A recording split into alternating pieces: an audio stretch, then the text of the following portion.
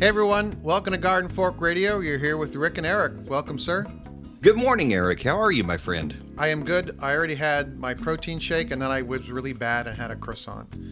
Oh, well, when I can have protein in the morning, but if I have something starchy or croissant or toast or something, oatmeal even, I go right to sleep. So I have to be careful what I take in the mornings.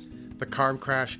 Hey everyone, it's your first time here. Garden Fork is this eclectic mix of DIY and homesteady, gardeny stuff. And you got Rick and Eric, and it's going to be really eclectic today. So, I've got a lot of topics. Talking of protein shakes, I've actually been starting to have protein shakes in the morning instead of the oatmeal, and with an eye toward losing some weight. And I made a video about the protein shake I make. It's very simple. And then I wondered whether it was an appropriate Garden Fork video or not, a protein shake. What do you think? I think so. I mean, it's food, and we do a lot of food things here. And this time of year, this is the easiest time for me to lose weight. We eat lots of garden salads, straight out of our garden, and don't eat much meat, don't eat much fattening stuff. Have kind of moved to the Mediterranean diet. Yeah, we eat a lot. We eat a lot of salmon, a lot of fresh vegetables, olive oil, and just a little bit of yogurt. In fact, I've started making my own yogurt again. So, that's pretty much how we eat all summer long. It's harder during the winter, though. I actually made a video about the Instant Pot pressure cooker, and you can make yogurt in the Instant Pot pressure cooker. Really? Yeah, I will make a video about that. But anyway, okay. Protein shake video. Okay, I will post it. So it was fun. The camera operator helped out. So. Yeah, I owe you a couple of videos. One, I was going to do this new kind, or not a new kind, but a kind of hydroponics that doesn't use a pump. And it uses one of those slide under the bed container things that has little wheels on it. Yep. And I was getting ready to put it all together, and I backed out over it in my truck. Oops. And I need to go get another one. So I owe you that one. I think I owe you one on making salad dressing, which is really easy to do. Just homemade salad dressing. Yeah, and the stuff out of the jar tastes like glue. Yeah, and I shot one. It has a lot of bad stuff in it, lots of sugar, even though it doesn't taste like it. And then I shot just a very quick little video on a clothes dryer modification, a venting problem we had and how I solved it. And we'll touch on that later in the show. Okay. Yeah. What's up first? Who's on first? Well, a while ago, I had a solo podcast about it's okay to suck at something, and I totally suck at beekeeping. And this is a beekeeping story, but it's kind of have a bigger story arc that applies to being in the moment and doing the wrong things. So I've been there. So the other day, my buddy Brian, where our beehives are on his roof, he has a 4-story row house. I have a 3-story row house. And we needed to put a new roof hatch on because they're flat roofs. They're painted silver. It's a rubber roof. It's painted silver. And he had a beat up wooden roof hatch, and it was leaking. So we bought one of these. It's called a bulkhead. It's a metal, has a metal curb with a door with little shock absorbers, kind of like your tailgate of your car. Is this that monstrous thing you pulled up onto the roof? Yeah, that was fun. We'll talk about that too. I'll talk about your stupidity later. So, I'm gonna set the ropes and pulleys to haul this thing up the back of the building, and the bees are flying all over. And I yelled at Brian. I said, "You got to come up here and see this." And I'm like, "They're swarming." And sometimes bees do this thing called bearding because the hive is too hot, or sometimes they're just orientation flights around. But this was kind of like a tornado, except it's full of bees. Yeah, isn't that amazing to see? So I put on my bee gear. I just put on the jacket. I didn't put any gloves on. I don't wear gloves anymore with the bees. And I just stood there and I pulled out my camera. I'm starting to shoot some video. And Brian comes up and he's a novice with the bees and he's pretty freaked out. He's like, oh my gosh. I'm like, they're not going to hurt you. So I just stood there in the swarm, and they're just swirling around the hive. They're about 20 feet up in the air and they come back down. And the floor of the roof is covered with bees. and I'm being careful not to step on them. And I'm so engaged in shooting the video and still photos of this and narrating it. I'm like, oh, this would be a great video. And then I noticed the queen on the roof of on the floor of the roof. Does that make sense? Anyway, she's crawling along the roof. And I'm like, oh, I should take a picture of that. And I'm like, and the other part of my brain is like, grab the queen, Eric, because wherever the queen goes, the swarm will follow. And they're waiting for the queen to fly off because they're going to go follow her. You know, that's why they're flying around like they are. And instead I got my camera on my phone. I'm taking pictures of the queen. And then I'm like, okay, now I'll grab her. And I go down to grab her and she takes off. Oh. So did she come back? No. Well, well, yes and no. You don't know. Yeah. Well, no, we can, in a way, yes. So, I'm like, you stupid, you know? So you're like in this, you know, things are kind of going in slow motion, and I've got the Moby or Philip Glass music in my head. You know, I'm like, wow, this would be really good in video. What kind of music would we use, you know? And instead, I'm like, oh, there's the queen. Let's take a picture of that, you know? And then I'm like, no, the practical side of my brain is like, get the queen, grab the queen. You should always keep a queen cage in your pocket, by the way, of your beekeeping gear. Yeah. So you can, if you see the queen, you can pop her in there, and then she's safe. So a little while later, you know, they're still swirling around, and a bunch of bees start to collect on the front of the hive. And I'm like, well, what's going on now? And then I call Rick, who is wedged behind his washer and dryer. Right. And I'm like, I got a beekeeping question. She goes, well, I'm working on my dryer right now. And I'm like, that doesn't matter.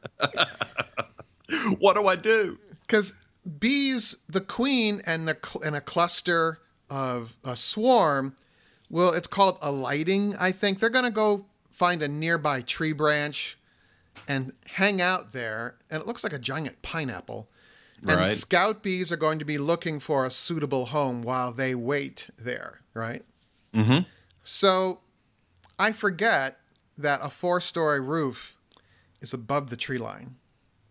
Right. There's no tree limbs above the hive. So there's nothing to go swarm on and hang on to for a little bit while everybody else is out looking around. So they swarm onto the front of the hive. And I sent you a picture of this, I think. And there's a picture on the website and in the video. I made a video about it. And I'm so busy photographing and videoing, and my friend Brian's kind of like, I don't know about this. And I'm like, they're totally fine, you know. Well, they're not going to sting you. I know, you know, you're kind of screwed honey production wise. That takes half your workforce away. Yeah. And I did not realize until I called you, I'm like, could the swarm be clustering on the front of the hive? Right. And you're like, well, of course. And I'm like, there's the cluster, the queen's inside that. And I'm like, I need a hive box. And we had a fully assembled hive, which we're using as a bait box in the backyard of this house. So I run all the way down the 4 flights of stairs. I go out the basement. I go unhook this thing. It's connected to the fence, you know, and I get all the way back up because I'm just going to basically scoop all the bees into this thing, into this pre-made hive. It's all ready for them. You know, they'll be happy in there. And they're gone. Yes. What I should have done. So you lost the queen. You lost the swarm. We had a bucket up on the roof with water and a 2x4 floating into it as backup feed water for them. Right. Even though it had been raining and raining. I should have just dumped out that bucket and scooped the bees into the bucket, you know, and then put them into the hive. So it was just these 2 huge mistakes. And I'm like, how long have I been doing this? You know? It's hard to think in the moment what to do. That's the reason we offer mentors to all our new beekeepers is, you know, when you're elbow deep in 30,000 stinging insects or 60,000 stinging insects, it's hard to get your thoughts in order to do what needs to be done at the right moment. And I have lost hives like that. I actually had a swarm leave my hive, and they were taking off, and I could see it. And then just as I put my foot down, I saw this blue dot run underneath my foot. and it's because the queen's wings were clipped. She couldn't fly, but she could run along the ground trying to chase the rest of the swarm, and I stepped on her. Uh, So what did we learn, Eric? I just need to be better at swarm control. I guess Yeah. and also it was what's called a new package. It was a hive that we had bought a package of bees for and poured them in maybe a month and a couple days. It wasn't it was a brand new hive, which almost never swarm. So I wasn't looking for swarm signs. I was basically trying to leave the hive alone and let them build up their strength. Right. And they built up really fast. Well, it's that time of year. You've had a nice kind of honey flow season up there. Yeah, the honey is flowing. The other hive, I just put another honey super on. And boy, those things are heavy when you have to move them. So Yeah, I'm always amazed you can get them up and down, from the roof like that. So I did have to put a roof hatch up on the roof, and we got it up there. But what was so wrong with that, Rick? Well, you were lifting it with straps, and you didn't pad the straps, and it was a heavy roof hatch. What, a couple 100 pounds? Yeah. And it actually started cutting through the straps, and you didn't realize this until you took it apart. And you actually got it up on the roof, and you used to come along to hold it in place at different places. When I was growing up, we called those come alongs a calf puller. Huh. You use them when you lots of times calves have trouble coming out, and you need to help them birth, and you pad their legs, and you actually pull them out with that because it's kind of tough. But anyway. more information you wanted to know, right? Yeah. But you could have lost it going off the edge. Of course, it wouldn't have killed anybody because there's nobody behind you. You were lifting it all in the backyard, but it sure would have dented your very expensive 200-pound roof hatch, bulkhead hatch.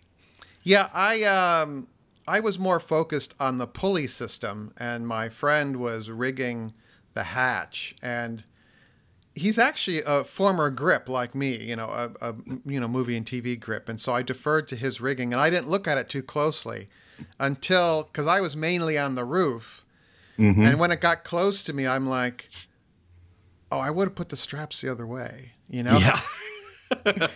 Rounded edges, that kind of thing. Yeah, because the sides of the hatch were rounded, and the bottom has a flange, so it sits flat on the roof, and then you can tar it in and seal it in. And that flange was a little sharp. So yeah, we had a safety on there, but still it was a little more dicey than I would have liked after the fact. So yeah. Well, we've all done that. It was fun to use like a double pulley system. It made it so much easier to pull a thing up on the roof.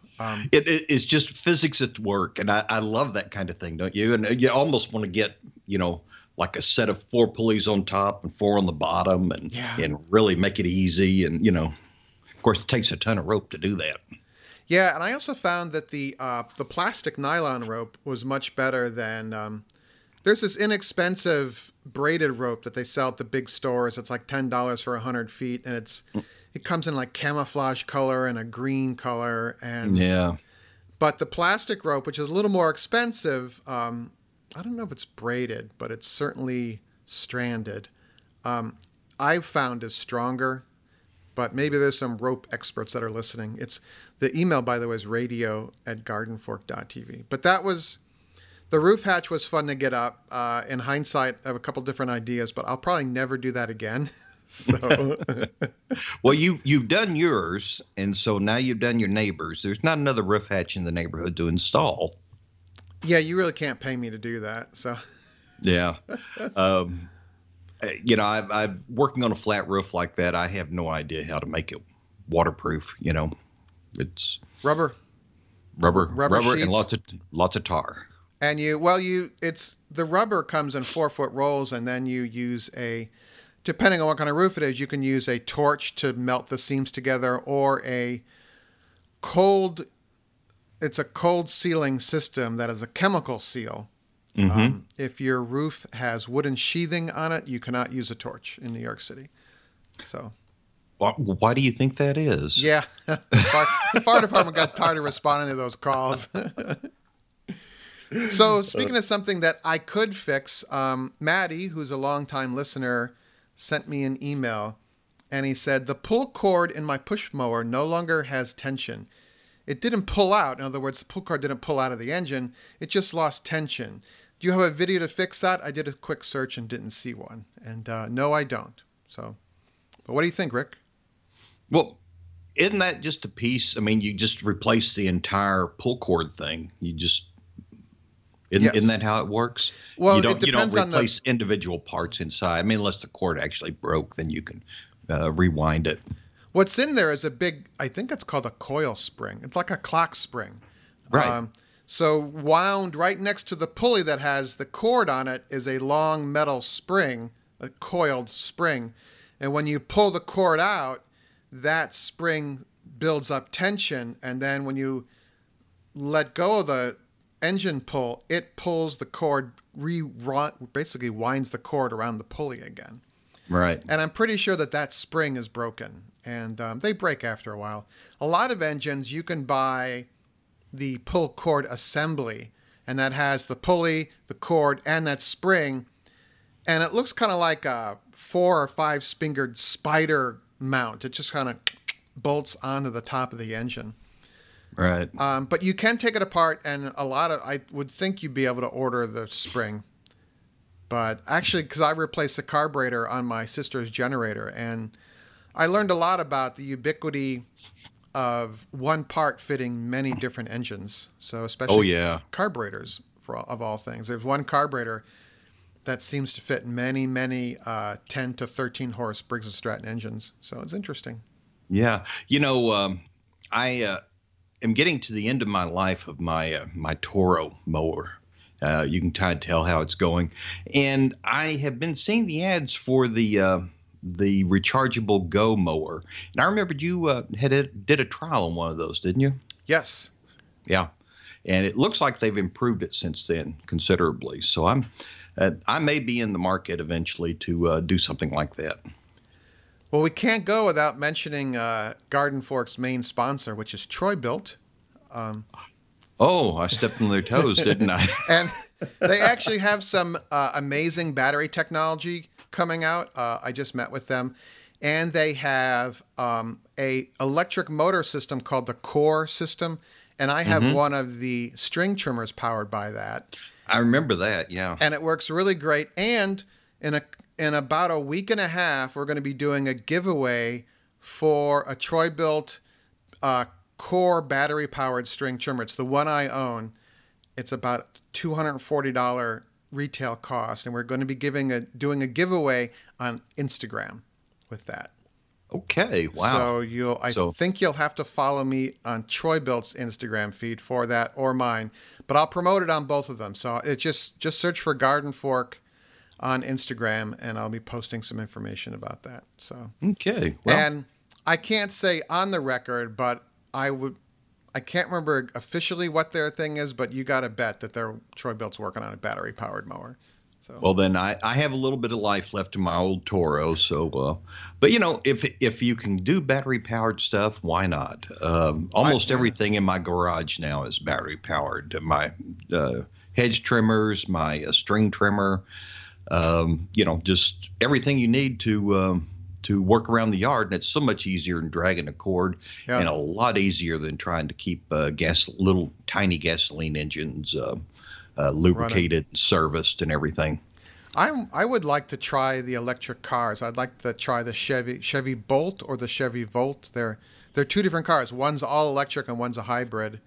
Right. The challenge for me is living in New York during the week is charging the electric vehicle. There's a charging station at an IKEA nearby, and there's a charging station at the Whole Foods nearby, but does that mean I have to go to the Whole Foods and sit there for 4 hours to charge the car? I don't know how long it takes to charge the car. Probably at 220 with a regular charger, it's going to be 3 or 4 hours to charge it. If you're using 110, it's an overnight process. Interesting, because I would really because a lot of times we go up to the little weekend place, and then I think about my carbon footprint of that trip. And I'm like, I'd like to, because the electric cars have the range now to do it. I think the Chevy has a 240-mile range, maybe. Right. So I could get there and I could charge it up. It's easy to charge it up there, just in the garage. Mm-hmm. So I was curious about anyone that has an urban electric car. What are your options there? It's radio@gardenfork.tv. So, Now, of course, the other thing you need to consider is if there's a big difference in your range during the winter or summer. Lots of times I've noticed my Prius battery does not carry me nearly as far before the engine starts during the winter when it's cold. oh wow, So something to think about.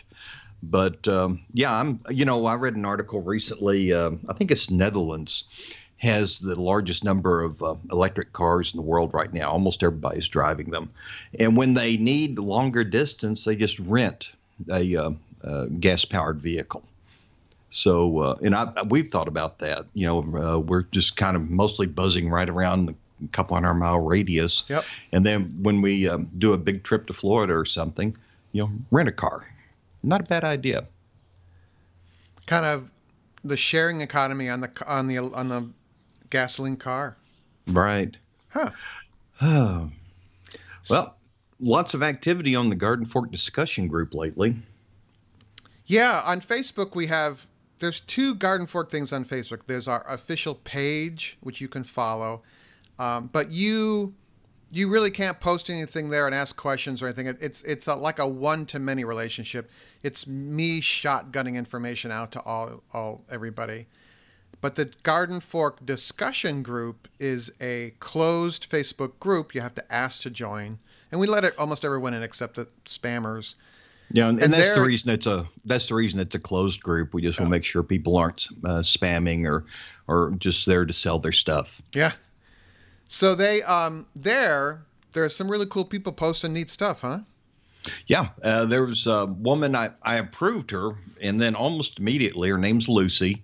So welcome, Lucy. And she had this, several pictures of a very rocky, kind of dumpy looking plantings that she had tried along her fence. And she's not doing vegetable gardening. She's doing flower gardening. But she wanted to know if there was anything we could do to help her. How do you fix this? And she sure didn't want to be digging up all this rock. And several of us kind of pitched in and made some suggestions about raised beds. Sent her to the Garden Fork site or the YouTube site. You get there either way to see your raised garden, and particularly your lasagna gardening. Yeah, that's worked out really well, actually. Yeah. And she was just thrilled. Know that she wouldn't have to dig down. We gave her some advice about how to rescue the plants that she had put in previously that were not thriving. And, have some tips about, you don't have to dig down, just cover it with newspaper or cover it with cardboard and then set your garden on top of it. And she was just so thankful. So if you have questions like that, other people can help. The Garden Fork discussion group is there to discuss all the different issues that people come up with. And she was, Lucy's first thing was don't judge. And we don't do that there because all of us have made plenty of mistakes. So if you have a problem with gardening, beekeeping, DIY, or if you have suggestions, you want to show people what you've done, it's a good place to come in and demonstrate your skills or to build skills. Yeah, Mike, co-host Mike, posted about switchel that he made. It's a drink. I didn't even know that. It looked like a recipe for a cough syrup or something. Did you get the little dig I made at you in the comments? Yes, I did. Good. Yeah. Switchel is I don't know, it's a vinegar-based drink, but it is vinegary. It's a probiotic. It has some, healthful qualities.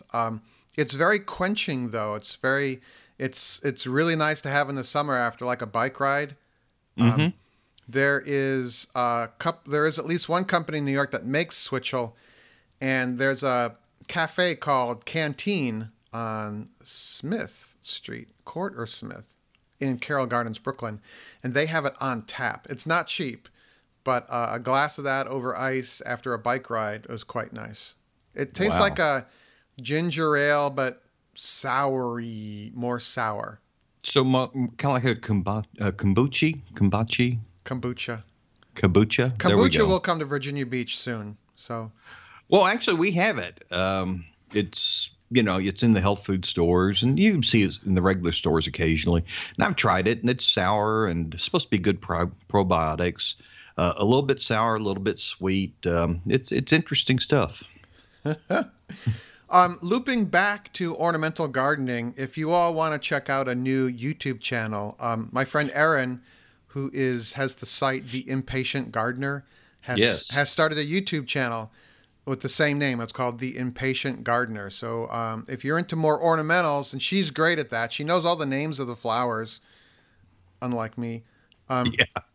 And so she's also in the Facebook group and has a lot of good information. She just knows so much about it. I'm always kind of like, oh, I didn't know that, you know. And in truth, though, plants are plants, and so when you're looking at building gardens, the Facebook or your YouTube raised garden beds can be used either way, and that's what we told Lucy when she asked. I said, you'll see this is all about vegetable gardening, but in the end, it's just a plant, and so it applies to everything. All right. So more or less. Well, we have time for one more thing. I wanted to talk about your dryer duct project. The dryer in our house, the duct, I had noticed it before, but I didn't realize what was happening. So this is the exhaust vent. The exhaust vent. It goes straight up, and a lot of them go through the roof. But these people that built this house were cheap, and it just went up and it stopped in the attic. And Just so blew I into went up, the attic? just blew into the attic. It was blowing wet, moist air onto the underside of my roof. Great. The wood there, and I thought, Jesus, is crazy. Of course, we've only been here 13 years, so I'm finally just now getting around to fixing it. But all this blue lint is laying around where it pops out. Well, that's insulation. Plus, yeah, well, yeah, sort of. But I didn't like the idea, and you could actually see a dark spot on the underside of the roof where it had changed color because of all the moisture. Interesting. It's pumping a lot of moisture straight up and shooting it up there. And that's not good for the underside of the roof. I didn't like having all that free lint just laying around. It could also become a mold problem in a different climate. So. It could be. Plus, the pipe that it was using was PVC. And when you run air up PVC, it develops a static charge. And so when I got to reaching down inside this vent, because it was a 4-inch pipe, there was tons of lint stuck to the side of it. And that's a real fire hazard. Yep. Plus it makes a chimney kind of effect. As it catches fire, it shoots straight up and it burns your roof off. And I thought probably it's not ideal. So I did some research online, and it's an inside wall, which makes it difficult to vent. So I managed to go laterally behind the washer out into the garage and turn the corner and go 22 feet down to the wall, outside wall where the door is on the side of the garage, and put 2 holes in there, and found a vent blower that is designed for dryer vents. Oh, and excellent. I put it in the middle of it, of the run, and I also added a secondary lint screen on the outside, so we could capture more of that lint. And the blower actually has a sensor, and so it turns on when it senses the pressure from the dryer blowing out. It senses the pressure, and it turns the blower on, and it blows really good. And it passes the lint through what's left, shoots it outside the house. I tilted it down just a little bit so in case there's any condensation, because it is a very long run. If there's any condensation in there, it will drip toward the outside of the house. And so far it's working like a champ, but it was a somewhat expensive project. It was fairly easy to do, although working with that Tin. tin steel is its sharp edges and stuff. Even with gloves, you manage to somehow cut yourself up. So, but it works like a champ. I put a picture of it or a video, short video, on the Garden Fork discussion group site, and you can take a look at it and see what I did. And it's pretty self-evident how it works. But if you have a problem, most problems are solvable. And I wouldn't even have known about this supplementary vent or a blower if it hadn't been for just doing a little research around the web. Yeah, I think code for dryer vents is 8 or 9 feet maximum, unless it has a booster fan in it. So the good on you, because when you said 22 feet, I was like, uh-oh. Uh-oh, yeah. The other thing is, with PVC pipe and air moving through it, a lot of wood shop vacuum systems, sawdust, to get the sawdust away from the saws and all that, they will run a ground wire, a bare copper wire, through the interior of the whole system and ground it to a metal pipe in the shop somewhere. And that, I don't know if it eliminates the static charge, but that allows the static charge to go somewhere. Yeah. Wow. And it's great you got that fan, because it's kind of funny, because I was at my sister's house and she says, my bath towels are taking forever to dry. And I'm like, would you ever clean your dryer vent? She goes, I didn't know you had to clean it. So, he went to the store and bought a dryer vent cleaner and made a video. I hope the video turns out okay, because we shot it with my iPad, which is an amazing camera, by the way. The audio isn't great, but you can make they sell these really cool camera rigs to shoot for iPads. I didn't know that. Yeah, it just gives you it comes with a shotgun microphone that clips on. You can put lenses on the front. It's called IO Photo. Is that the site? IO Photo? Maybe so. Is amazing for that. But anyway, they make different vent cleaning kits. Some are these semi-flexible rods that you screw to each other. But I got one that is kind of like a sewer snake with a big brush on the end and a handle on the other end. It's about 6 foot, 8 foot long. And that was much easier to use because a lot of people have 90-degree or 45-degree bends in their vent system.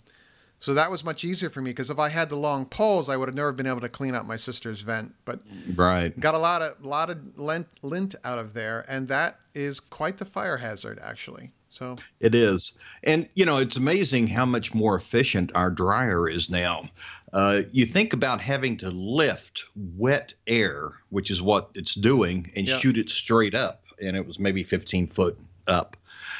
That takes a lot of energy. When you shoot it out horizontally and then use this booster vent, we actually have a problem now that light items like underwear or something actually stick to the back of the drum because the flow is so good going through the. So one problem for another. This is a problem I'd be glad to have. Wow, that's great. Well, we just heard the gong there, so that must mean we're at the end of the show, right? Did I hit my again? Let's talk about this last item real quick. Okay. And I just want to let it go because we're always concerned about security and electronic security, and there have been so many breaches and whatnot. I have been trying the new Opera browser, probably one of the least popular browsers around right now. It is working out beautifully. It even has a built-in virtual private network, VPN, that starts every time you start your browser. That means that no one can intercept your information between you and wherever you're going and having it come back and decrypted, so that you have a secure tunnel essentially every time you use your browser. So when you go into the bank, when you're working with your credit card information, if you're ordering things that are kind of sensitive or doing medical records work or whatever, it's on all the time. It's not a bad browser, and I have been really tempted now to dump Safari and Chrome. It's a pretty good browser. By the way, when it went to the Garden Fork site, it said your certificates were expired. So it checks those kind of things too. Yeah, I have to look into that. I'm not quite sure what that's all about. So it's something with my provider, my host provider. I have to ask him. I've actually been using the Opera browser, and it works on YouTube, you know? Right. And it works on Facebook. I used it to do a PayPal transaction, and they did a two-factor authentication of the purchase because they detected, I'm pretty sure, that it was going through a VPN. Right. Because when you go through the VPN, it doesn't give your local IP address. Am I correct? Right. Correct. So it didn't know. It knows, I mean, PayPal knows I log in from Brooklyn or from Connecticut. Right. And then when I logged in from this mystery VPN, which is based in Canada and owned by the Opera browser group, it was a different thing. So they were like, let's just double check this. And I was happy to do that. So sure. Two-factor authentication, VPNs. On the iOS device, there's a program called Safer VPN, which will, every time you fire up your browser or email, it will automatically engage your VPN, so you never have to think about it. Slows you down just a little bit, but it sure has made just a world of difference in security for us. We feel a lot better about the things we do online. Wow. That's great. Okay. Well, I need to, we got 1.5 inches of rain last night. We're almost 7 inches over what we normally get this time of year. My tomatoes out front are struggling. They need more heat and more dryness and a lot less wet lately. So I'm going to go out there and give them a pep talk and see how they feel today. All right, cool. By the way, everyone, I've been sending out a more concise email newsletter every week, and you can sign up for that by going to our site. Any page on the site has a sign up, but or send an email to news@gardenfork.tv. And a little box floats up with a good-looking guy in a cowboy hat, straw cowboy hat. I'm sorry if the pop-up comes up while you do it, but it's the only way that I can connect with people without having to go through YouTube or iTunes or Facebook. So it builds a community of like-minded people. So if it pops up, just say no thanks. And in a perfect world, it won't pop up again. It does all the time, but I don't mind. Because you like to see my face. I like to see your smiling face and your straw cowboy hat. And I can think of what other smart-ass thing can I say about Rick? You know. Well, listen, I need to move on down the road, my friend. It's been great talking with you. All right, thanks for the time, and we'll see you all later. Bye. Garden Fork's theme music is licensed from uniquetracks.com.